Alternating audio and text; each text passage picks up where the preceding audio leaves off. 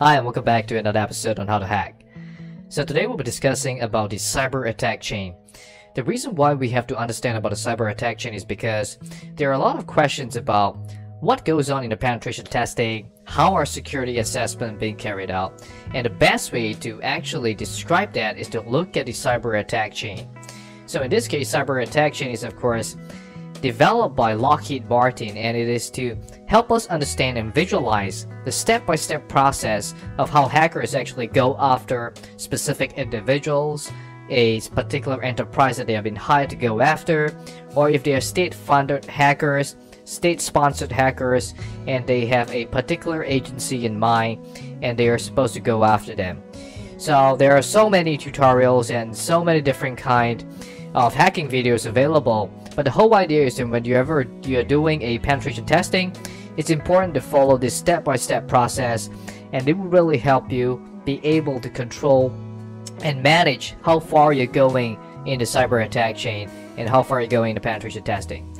So on the left side, we actually have the different phases, and of course we have 7 phases. So here we got reconnaissance, which is about finding out information on publicly available websites.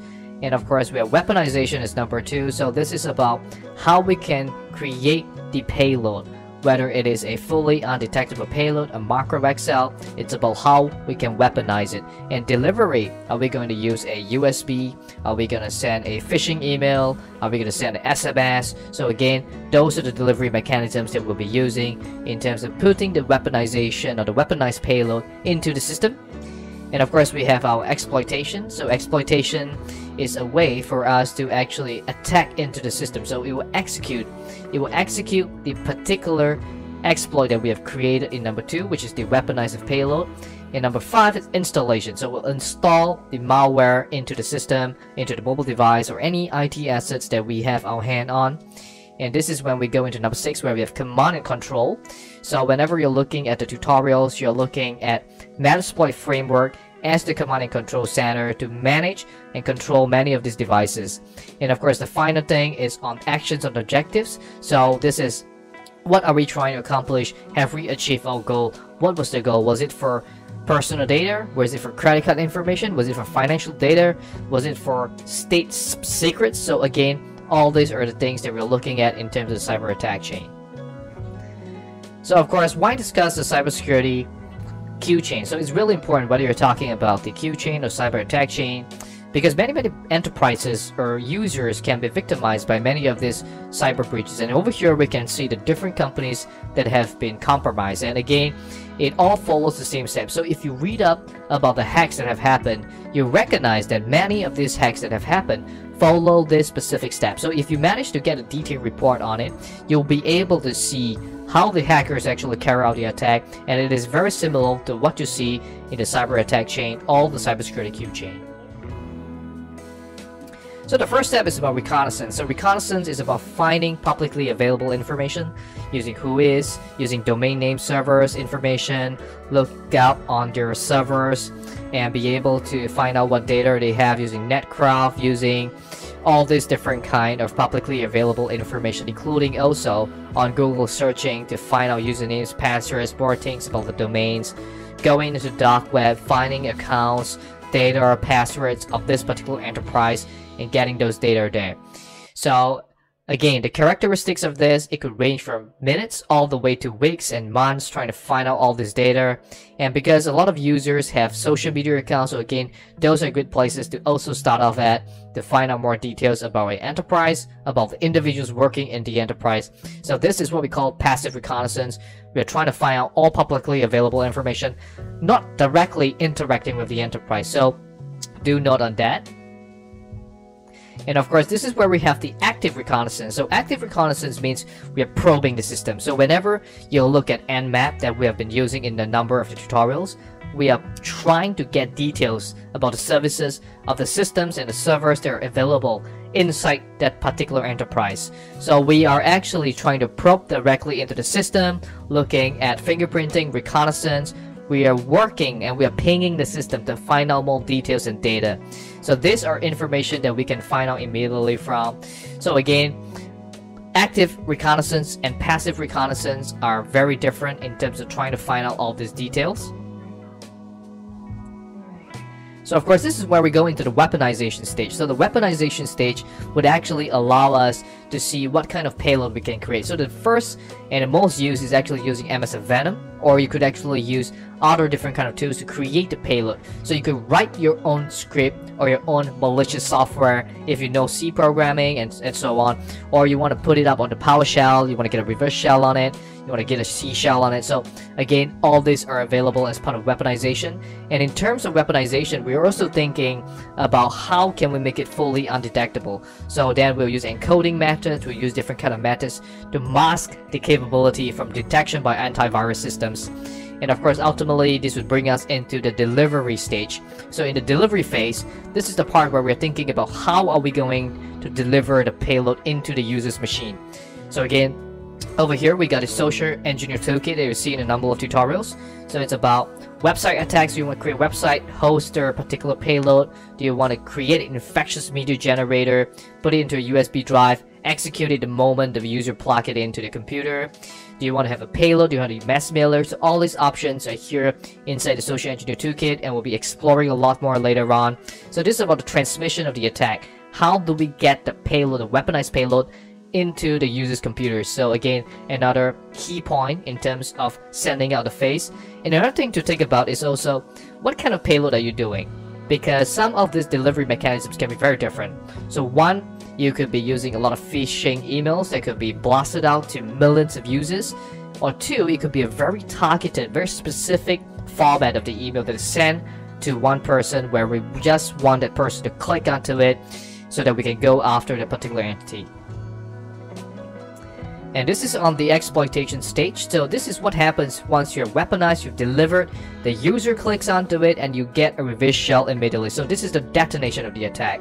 So once the exploit happens, we are into the system, and this allows us to have control of their environment. So again, this is all about gaining access, bypassing security mechanisms. So this is the detonation of the payload. And of course, once you have the detonation, this is where we go into the installation. So this is where we want persistence inside the system. We want to have the ability to persist inside the mobile device, inside the server, inside the computer device. So again, this is what we call a payload again on the screenshot. So this is a macros that we disable. Once the user click on enable content, immediately we'll get an access and we'll install a payload into the system, and we will actually create persistence so that we can be able to latch onto the computer system no matter how much they update to it. And of course, this is the command and control. And command and control, we have a number of options inside the channel where we discuss about how we can actually control the system. So the first one that is most used a lot of time is using Metasploit framework, and it's also of course on Empire PowerShell. So Empire directly to manage based on the PowerShell scripting. So another great way for us to manage many of these computers and systems. So this is what we call the bots. So any of these computers that have been hacked into, we call them the bots, and we're controlling them. And on the top, you can see we got the bot herder. So the bot herder actually allows you, which is you, to control what the bots will do as a result of them being hijacked into.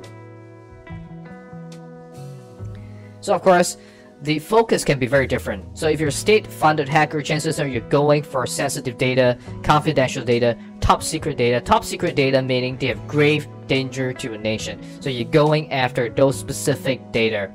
And if you are a cyber criminal who is going after for financial gains, then you have a very different set of data. You could be looking for credit card information, username, passwords that you can sell on the dark web. So again, the purpose, the action, and the objective can be very different across many different kinds of threats, many different kinds of attacks.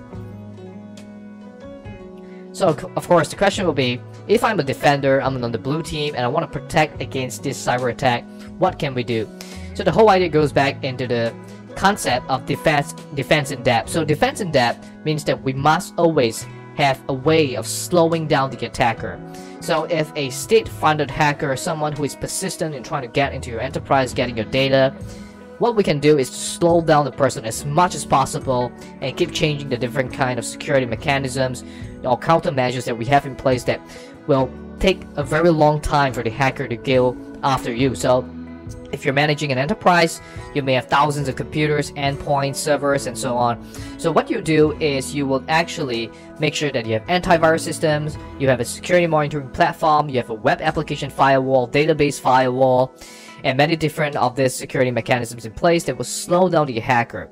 So if the hacker want to get into you through USB and you realize that all of your endpoints have USB disabled, then the hacker have to try something else in order to gain access into the system. And this would take longer and longer for them to persist through in order to gain access into your sensitive data. So defense in depth is going to be a great way for you to actually stop many of these potential threats. So of course there are some potential flaws with the whole idea of the cyber attack chain, and of course thinking about the cyber Q chain is that the hacker has to go through every of this single phase. But the reality is that that's not the case, because the hacker could perhaps be able to get all your usernames and passwords directly from publicly available information due to other data breaches. And from there on, they could immediately get access into many of your accounts and credentials. So that could be a very quick way, because on point number 2, all 7 steps must be successful for a successful cyber attack to occur. But that's not always the case, because once you got usernames, once you got passwords, you could morph your attack into other ways or other objectives in order to gain other kind of sensitive data. So of course, on the final point, the defender has 7 opportunities to break the chain and minimize data exfiltration. So if you're playing blue team, again, you recognize that you do have the advantage if we are trying to conceptualize playing defense in terms of trying to stop the hacker from gaining full access or completing the full cyber attack chain. So once again, I hope you learned something valuable in today's lecture. So if you have any questions, feel free to leave a comment below, and I'll try my best to answer any of your questions. So remember to like, share, and subscribe to the channel so that you can become abreast of the latest cybersecurity tutorial. Thank you so much once again for watching.